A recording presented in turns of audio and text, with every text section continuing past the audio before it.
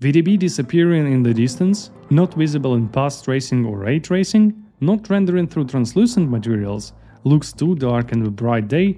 We are going to fix all of that. Hi there, Post-Process is here, and in this video I will show you how you can work around some common issues with VDBs which you may face when rendering your cinematics in Unreal Engine by using console variables. And now let's get into it. In my previous video I have shown how to make this shuttle launch using AmberGen, and today I will be working with it. First issue which most of the subscribers faced, judging by the comments, that VDB disappears at certain distance. By default VDB is set to be visible at a distance of 30,000 centimeters or 300 meters. As you can see, VDB fades away if I fly too far with my camera. For this issue you can use console variable r heterogeneous volumes dot max trace distance and increase the value to 50,000 or 100,000 to make it visible from further distance.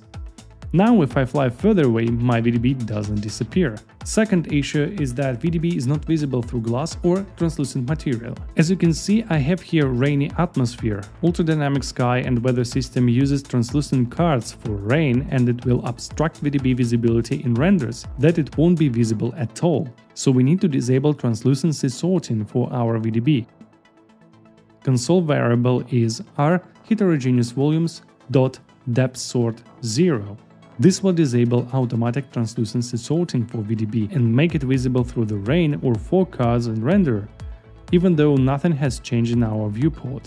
Issue number 3. VDB is too dark in the bright light. If you are using Unreal Engine sun and sky system, for example, or ultradynamic sky, and set time of day to some clear sky and bright sun, parts of VDB which is occluded by some mesh or shadow will look really deep and dark and will lose the volume. In some cases it looks good, but sometimes you need also skylight affect your volume.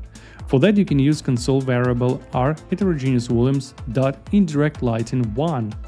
This will make your indirect light sources like skylight affect your VDB volume, but it will look drastically different, so you would need to adjust some parameters in your material instance, such as color or density, to make it look more proper in the scene. Use this console variable when you think it suits best for your scenario. Next issue, VDB is not visible in path tracing.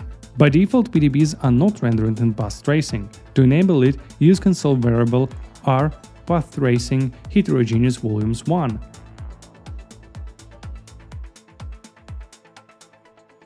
As you notice, the VDB looks different in path tracing and much thicker, looks more like liquid or some sort of bubbles.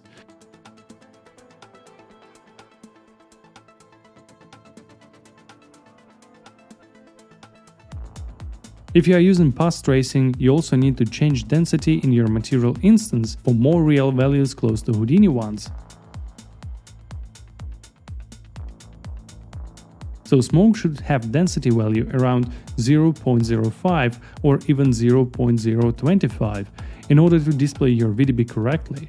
After changing this value, you will instantly see the improvement of the visuals, and you can see it in playback much smoother.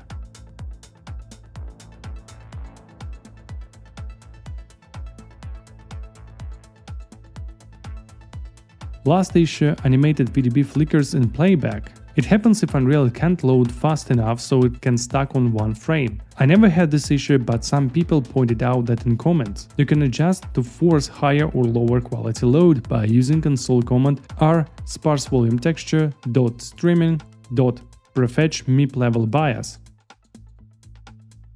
This was my last tip. I hope you found this quick tip video helpful. Don't forget to subscribe to my channel for more Unreal Engine tips and tutorials. Thanks for watching, and see you in the next one.